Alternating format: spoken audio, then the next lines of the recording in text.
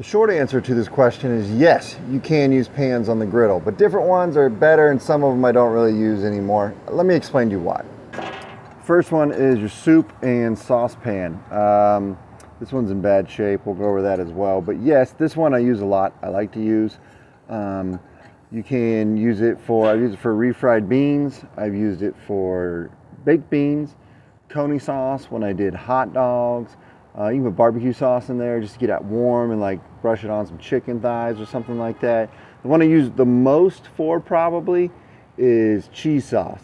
So like for cheesesteaks, I mean, it works out great. You just open a can of that delicious liquid gold, dump it in here, boom, got yourself some nice warm cheese sauce for your cheesesteaks or whatever. You can do burritos or whatever you want to dump that stuff on, nachos. So you could also do soup, but it's really hard to get soup in here, you know, and that brings us to the question, like, can you boil on a griddle? And you can. I mean, I tried it once. I put some tomato soup on here and you got to put a lid, and it just takes forever, like forever. You got to really crank it up, and then by the time you get the griddle that hot, I don't know, it's too hot for other stuff that you're doing. So I mean, maybe if you started the soup inside on the stove while the griddle was preheating, then brought it outside, that would be a better solution than trying to do it all the way on the griddle the whole time. Another thing I want to touch on quickly, you can see this one is kind of rough here.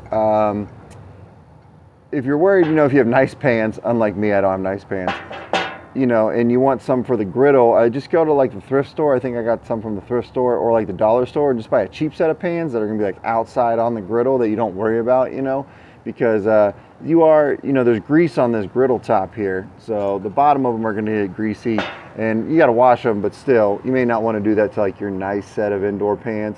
So, you know, just something to keep in mind. You can always find them cheap at the dollar store, sometimes at like even the grocery store or Target, they'll run discounts. And I don't mind going to the thrift store and just deep cleaning something and getting a real cheap pan that I know I'm gonna be putting cheese on the griddle. Or if you go camping with your griddle, you know, I'm sure people have pans for camping and stuff like that too.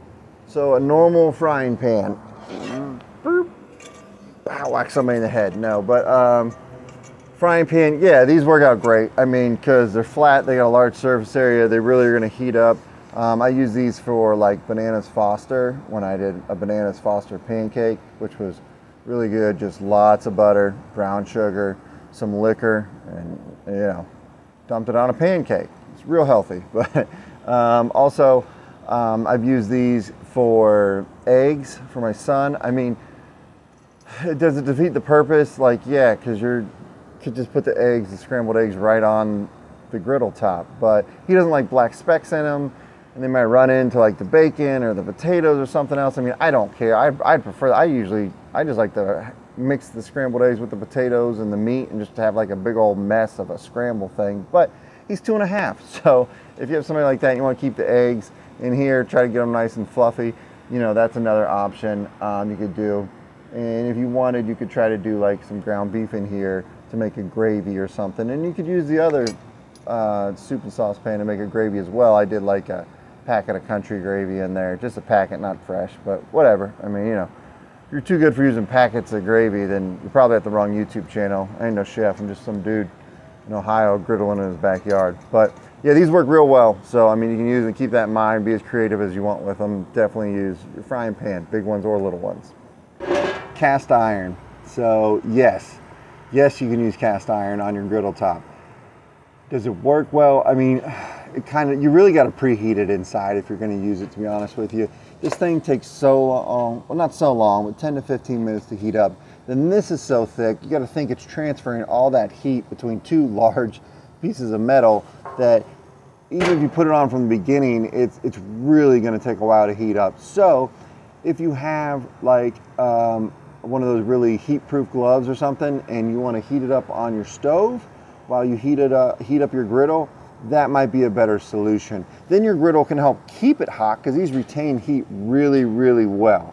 So then your griddle can help keep your cast iron hot, but it's gonna take a while just to heat it up both. And then especially if you wanna fry, like I tried to fry chicken wings, I put some oil in a smaller cast iron, and then I tried to, fry the chicken wings and make it so that like, it was up to 350, 375, and that took forever. That was that was a big learning experience, where I could have put it inside and warmed it up and then brought it out. I mean, then do you want to carry a pan of hot oil out of your house? I don't know. I mean, I don't know how much it's worth it.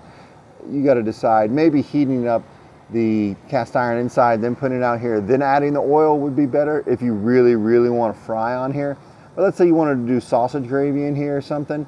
I would just warm it up for, you know, the same 10 minutes that you're warming this up, bring it out, and then you would totally be at a fine temperature to, you know, cook up some sausage or, you know, add some butter and flour and make yourself a gravy or something like that. Finally, we got foil pans. You can use foil pans on the griddle. This is another thing that I have used, people I've seen use a lot for deep frying. It's going to transfer the heat quicker than the cast iron pan because the cast iron pan is so much thicker, you know. This will hold heat better though, so you really got to keep the heat on this if you want to do foil. I've seen people do big foil pans for like a fish fry. I've done one this size for some tortilla chips to try to do nachos. I also use one for biscuits and gravy because I didn't have success with the cast iron. That was before someone recommended heating the cast iron up on the stove, which I think would be when I do my next biscuit and gravy video. I'm going to do it that way in the cast iron because I just like the flavor it gets.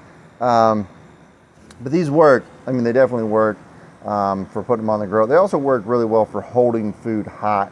Like, so if you want to put like a bunch of brats or something in here and then put it on top of this on the griddle so it's just not quite touching the griddle, that'll be a great way to kind of hold food hot and put it in the corner. Or I did beer brats in here as well. So they work. Definitely use them. Definitely get these if you cook for a party or a crowd and use them to hold food hot or to put food in the oven to transfer from the griddle to the oven. As far as frying in them, disclaimer, I have no idea if this is true, but whenever I use it where I put oil in there or fry in there, there's always at least a couple people that are like, say that's extremely dangerous and somehow is gonna like, you know, get you sick or something. I don't know. I have no idea if that's true. I didn't really do my research. I'm not a doctor. I'm just passing it along to you in case it is true. Will I still do it? Probably. I mean, I don't know. Do I do it like all the time? No. I've seen other people do it, yeah, a lot for like fish fries and stuff. So, yeah, I'm sure somebody will comment on why they feel that way. But I just want to at least throw that out there so you knew. Yeah, if you enjoyed this video and you want to know more about griddling and different techniques and stuff, I actually have a newsletter you can sign up for, which I'll put in the description, which every week, Saturday, just an email about griddling, helpful things like this, or usually almost always a recipe or temperature control or accessory review, just only stuff to help you learn how to use your griddle more. I don't go over my life story. It's not a blog. I'm talking about what I did that day and, you know, what movie I watched. It's all about griddling. I have the link in the description on Saturdays. It's when the email goes out. It's a very short read.